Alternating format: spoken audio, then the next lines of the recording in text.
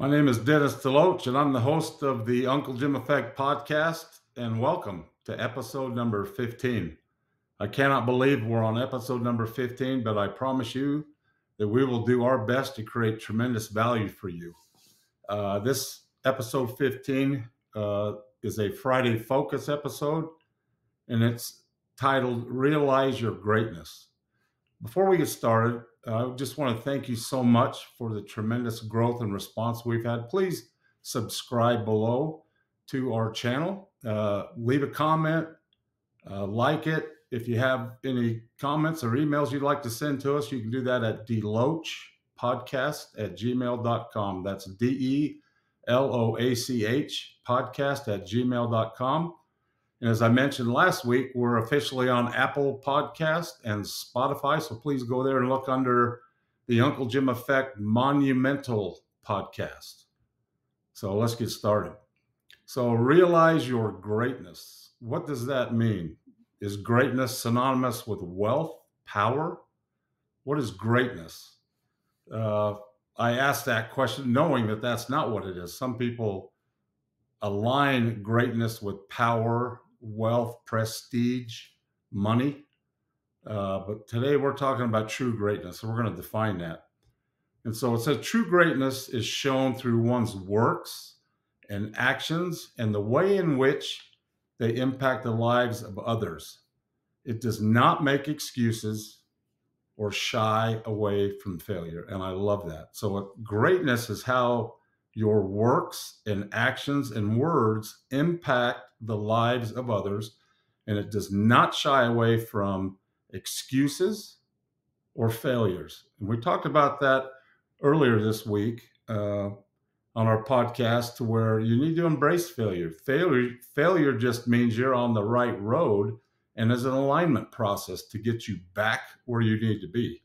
And so true greatness is taking our actions, our works, and pointing them or directing them towards the lives of others and making an impact so that they become great. That's how we become great. And I love that concept.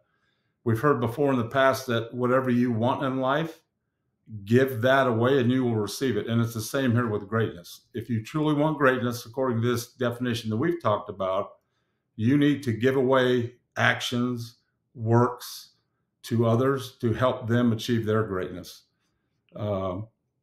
Being able to lift others into their greatness, the way to do that is to create value for them. And how do you create value? What does that mean to create value for somebody? What I found in my life is the times I've created value the most for others is when I truly focus on what they need and what they want, not what I think they need or what I think they want. And so our ability to help others achieve the goals in their life, believe me, that will make you great in their eyes. And so our goal is to always help others realize their dreams. And in so doing, we will realize our dreams.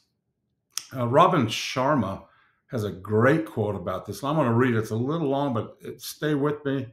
It's fantastic. Greatness comes by doing a few small and smart things each and every day. Comes from taking little steps consistently.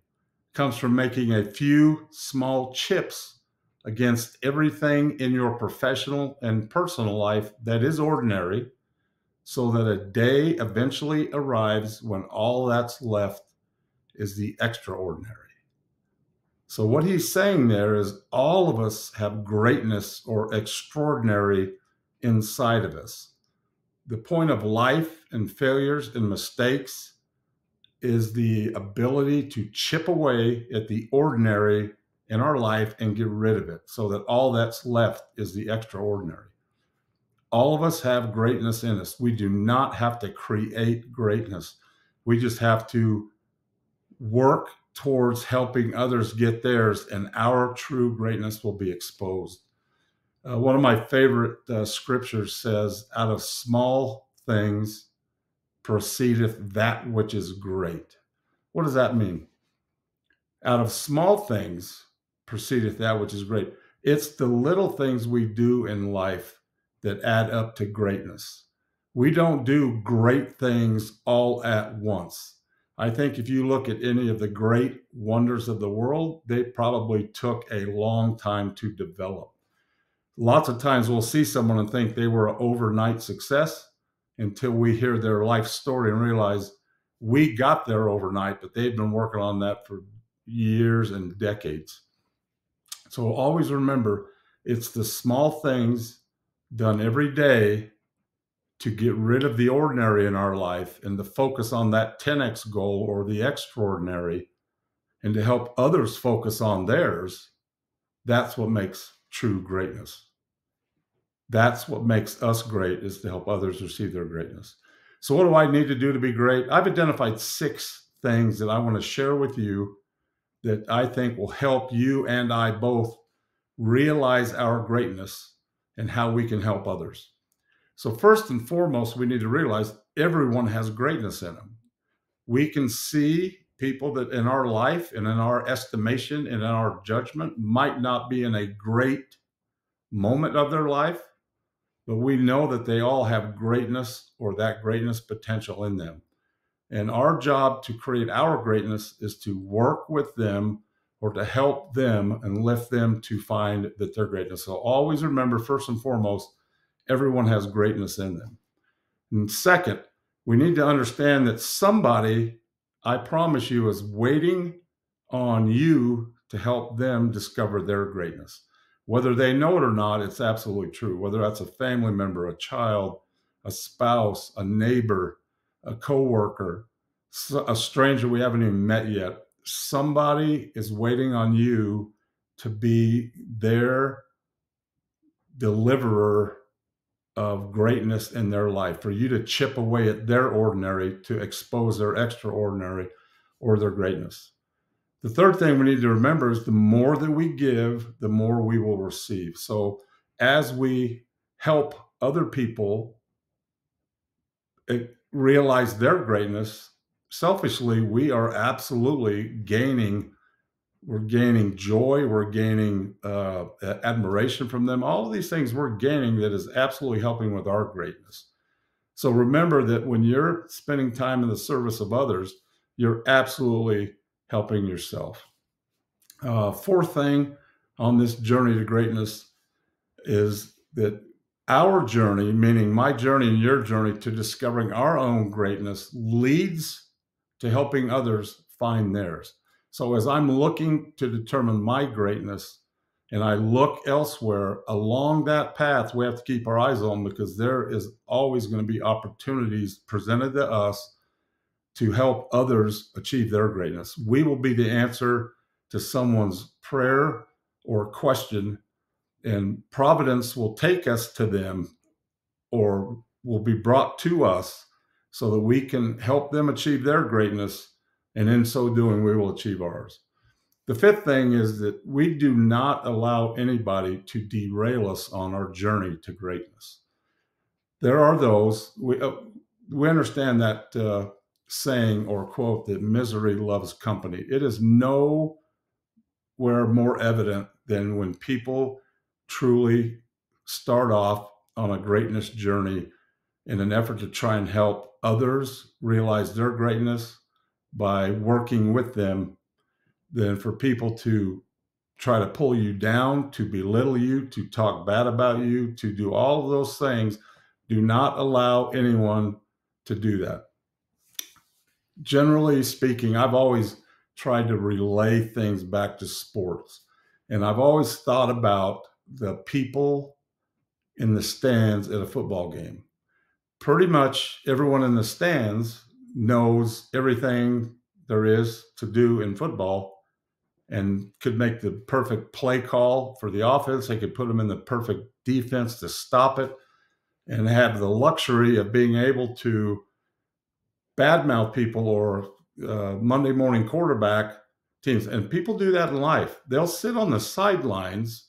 You're out there in the field getting dirty and dusty and putting your life on the line to chase greatness and a goal to help others, and they're criticizing you.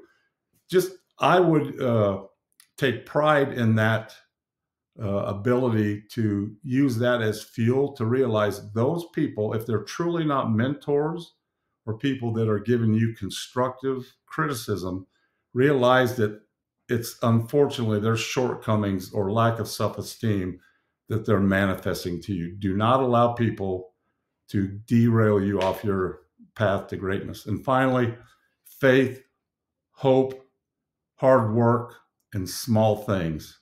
That's what greatness is about. We have to have the faith to know that all of us have greatness inside of us.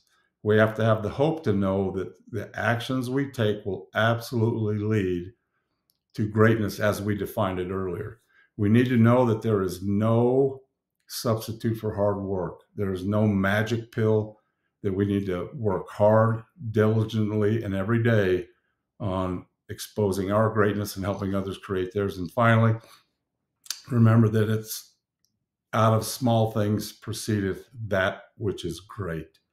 It's not the big things. It's not the big announcements. It's the little daily disciplines that we do every day that lead to the tremendously big things. And little things built every day amount to greatness. In this holiday season, as we near Christmas is just a couple days away, I want to express my gratitude for so many things, unbelievable things. One of the great blessings in my life has been the ability every morning to write 3 things that as I review yesterday, I write 3 things that I'm grateful for. And the reason I do that is I used to write them in the morning, what I'm grateful for, and you tend to run out of things because I was always grateful for my health and for my family and these things.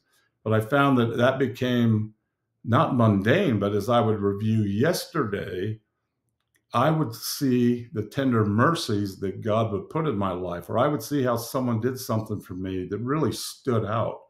And so I wasn't starting fresh saying, I'm grateful for these things. I literally could look back at faith in action, works in action, and see things that I was grateful for. So I would encourage you every day, start off first thing in the morning to look at yesterday and identify 3 things in your life that you were grateful for yesterday. And maybe it'll help you. It did really help me, but I'm grateful for so many things that I honestly, like Lou Gehrig said 60, 70, 80, 100 years ago in baseball, today I feel like the luckiest man on the face of the earth. And I truly do that. And I'm grateful for you, for your time. There's nothing more valuable than time. And I appreciate the time you've taken to listen to these. And it means the world to me.